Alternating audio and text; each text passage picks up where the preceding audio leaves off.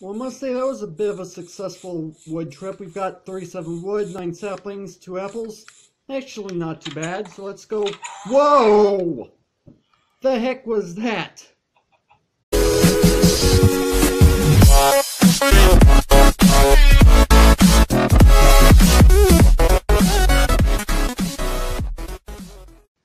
What's up, Agent Zero here?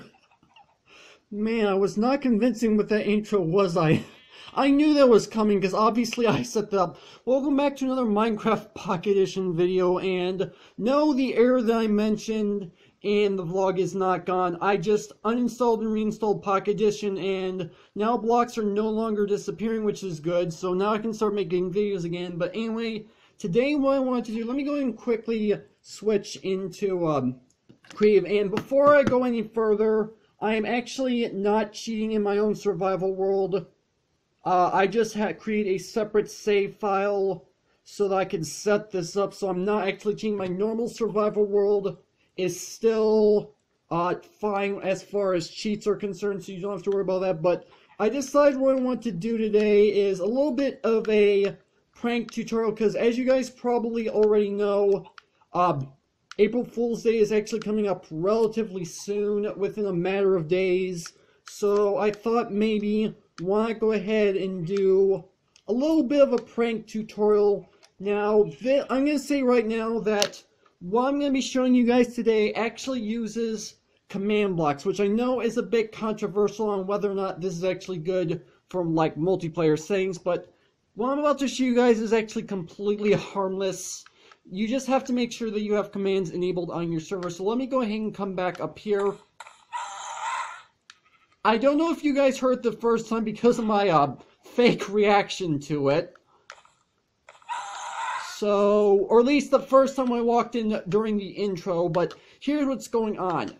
It's using command blocks. This is why I said it's a bit controversial whether or not it's actually a good idea to have as a prank. But it's actually very easy to set up, and it detects whether or not the player is actually close enough in order to activate it. It's actually very, very simple to set up.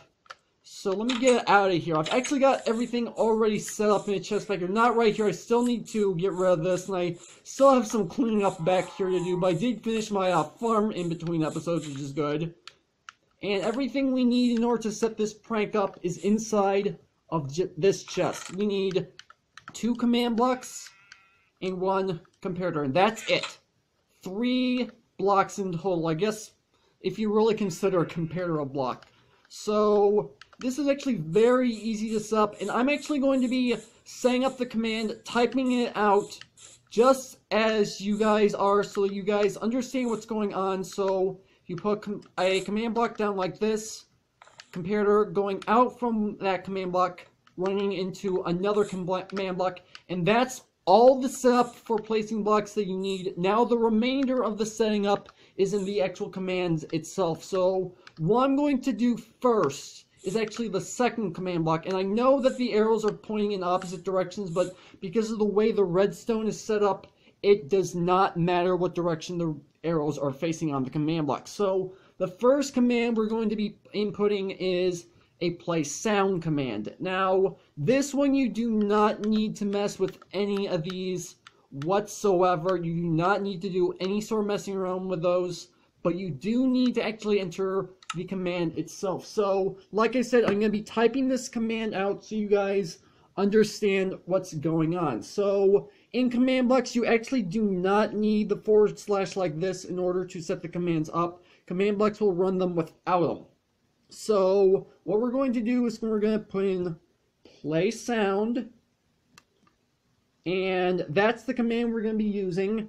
Now what we need to do is use the sound string, and there's a large number of strings that you can put into command blocks to create sound effects. I'll have a link down in the description to a web page I found containing sound effects. However, it most likely is outdated because it was from a few years ago, and plus there are probably sounds in that list that are not in Pocket Edition because not everything on that list is in Pocket Edition as of yet. But I'm going to go ahead and put in mob, and you want to put in a period, I'm going to put in guest, which is the mod that I used. And then there's one final piece to the string, which I'm going to put in, which is scream, which is the exact same sound effect that I did. Now, as far as the scream is concerned, you can actually put in 1 through 5. I think you have to put it in square brackets first, but I'm not going to bother with that because that's just going to give us the sound that we want regardless. Now what you want to do is you want to put in your target. Now obviously, ordinarily you would put in something like @P, but if you want to target somebody specific so that, say, your friend on the server found the sound and activates it, at least he's the only one that hears the sound. So in order to do that, what you have to do is type in the target's name. In my case, nope, not H, agent CPU 0. I'm sorry if I'm going kind of slow here, guys, but I'm trying to explain to you guys how these commands work. So what this is going to do is that once activated, it's going to play this guest scream specifically at me. Now you could obviously set it up so it's the nearest player or other entities, but this makes sure that it's specifically this player. And then the next thing you want to do is you want to set up coordinates, which I'm just going to put in the tildes as they're called. Most people just call them squiggly lines, but they're actually called tildes, and I don't want to put that there. And there we go. That is actually the entire command all put together. So if I were to go ahead and pull out, say, I don't know, a button. I'm going to pull a button out really quick. This isn't necessary for the tutorial. I'm just kind of doing this as a bit of an example. So if we go ahead and do this, as you can obviously tell, it makes the proper sound, and it only plays it to me because it's set to my username. That's exactly how this works. Now, the first command block, the one that's going to be doing the activating, this is a bit more tricky to set up, and this requires a little bit of setting up. Now, before I go ahead and set this command block up, let me go ahead and do something really quick. You need to go under game rule, and you need to set command block output and send command feedback, which is here at, I did not mean to close that.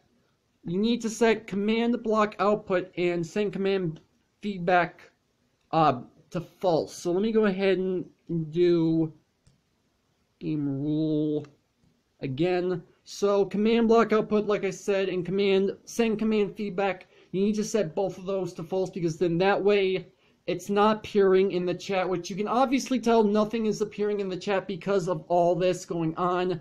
And that's because both of those are set to false. So make sure you have that set up before you put this command in. Otherwise, you're going to see a lot of things happening in the chat. So let's go ahead and set up the actual command block itself. So what you want to do, you want to set this to the repeat command block type. And then you want to set to always active. Now, previous output is completely up to you. It's not completely necessary, but if you have this turned on, at least you know for a fact that the command has successfully run. So this is going to use the test4 command, which is a very complicated command to figure out. But for the purposes of this tutorial, obviously I've managed to figure out how to get this to work. So I'm just going to be setting this up just simply. So what you want to do is you want to put in @A. From here, what you want to do, you want to put in open square brackets. Then you type in name, then $, and then this is the part where you put in the player's name. You put in whatever player name you want that you want to be the victim of this prank. So again, agent CPU 0 in this case, and that's just going to set it up so it's looking for me. Put a comma. Do not put a space in this next part. If you put it in, the command will be invalid. Trust me, I've done a lot of testing before I set this video up. I know for a fact if you put space in there, it does not work. So now what you want to do is you'll put in R equals, and this is going to be the test for radius. And what I mean by test for radius, the command block that has this command is going to be 1 block. Any block next to it directly adjacent by touching at least one side is 2 blocks. And then 1 block further out is obviously 3. So we're going to set this up so I have to be directly next to the command block in order to set it off. So it's going to be 2 for this. And you can obviously set this up to wherever you want to be. Inside of my house, I had set up to 3 because then it at least activated when I walked over. I'll show you guys that in a minute. So now that we have all that set up, wrong set of buttons, let's go ahead and close the square brackets. And you have to make sure that they're square brackets and not another kind of parentheses or bracket, because otherwise it will not work. And that's the actual command all set up and done. Now here's the way the test for command works. As soon as it receives that it's getting what it wants out of it, this comparator will turn on. So let me go and walk over here. That's because I just activated it because I'm within radius. If I walk back, it turns off. Just like this. And I am lagging so bad. There we go. And that's exactly how you set that up. So let me go back inside my house and show you guys how I set this up. And this, mind you, is obviously wireless redstone. This is obviously wireless redstone. And if I can get inside my house, it would be helpful. Okay, so if I enter this command block, I have it set to a radius of 3, which means as soon as I step on the block directly above the command block, which means if I still had the wood planks here, stepping on the wood planks would activate it. And obviously that's doing the exact same thing, and yeah. So yeah, that's the command right there for testing for a player, and this plays the sound specifically for the player you want to prank. And that's actually going to have to do it for this short little video. Have fun on your April Fool's Day. Just don't make anybody too mad. This is just a simple, harmless prank. I wouldn't recommend using command blocks to, say, destroy anything or make anything disappear, because that would be just too much. But this, I feel, is something that can just be a little bit of a fun prank to play on someone, so you're not really harming anything. It's just for a good laugh. So yeah, that's gonna have to do it for this video. Hopefully you guys have enjoyed. If you did, make sure to hit that like button.